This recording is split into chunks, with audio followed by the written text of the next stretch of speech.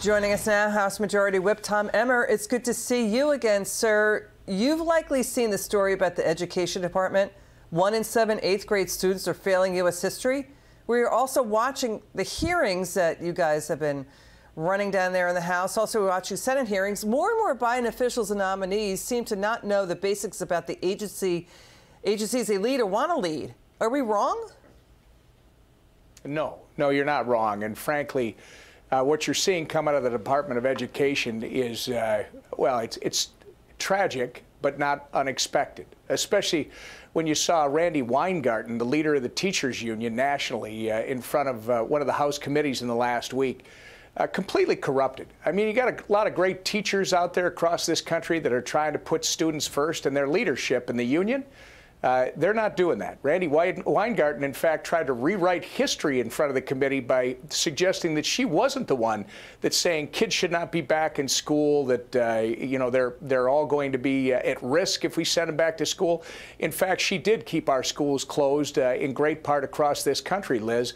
And because of that, our kids have fallen way behind. So far, none of the Democrats have been standing up for the parents and those children.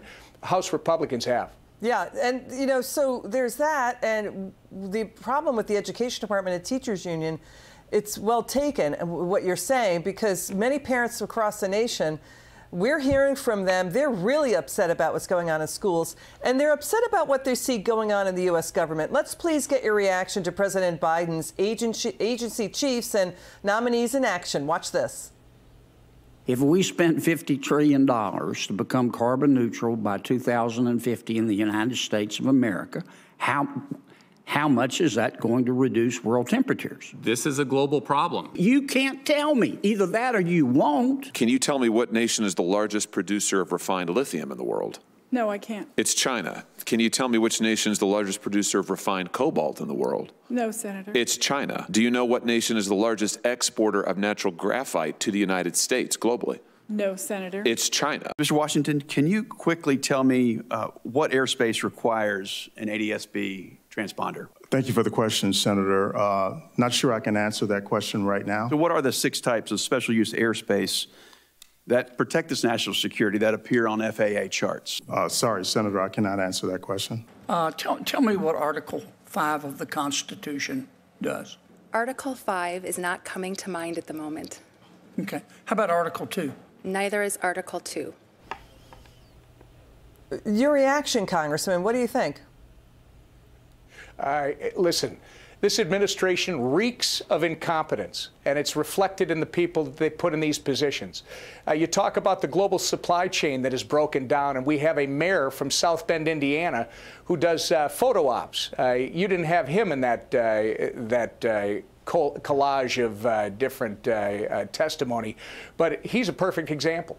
He's doing nothing to address the problems that Americans are facing every day, nor are any of these incompetent appointments either. And quite frankly, they reflect the culture that's been set from the top with this president who's been less than competent himself. I mean, we're not, you know, we don't want to look like we're obnoxious know-it-alls, but Article 5 is that to have an amendment, you know, you need 2/3 of the states, and Article 2 is about, you know, impeachment on treason or bribery or other crimes.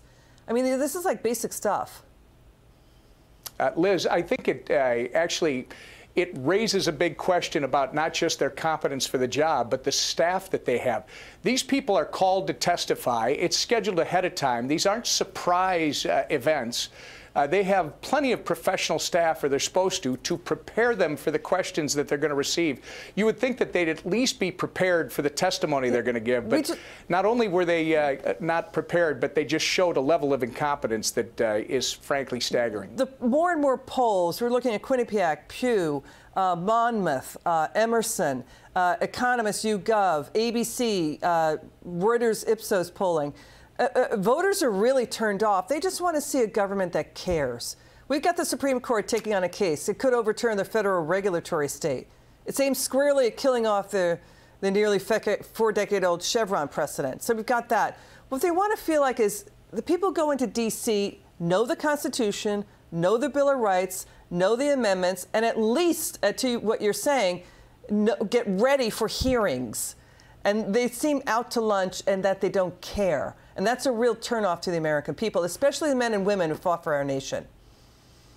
I would totally agree. And Liz, I would add, not only do they want the people that they're sending to Washington, D.C., those of us that they have hired to be their voice, to understand that we're there to do things that are good for the country, right? They want Republicans and Democrats working for the better of Americans and America.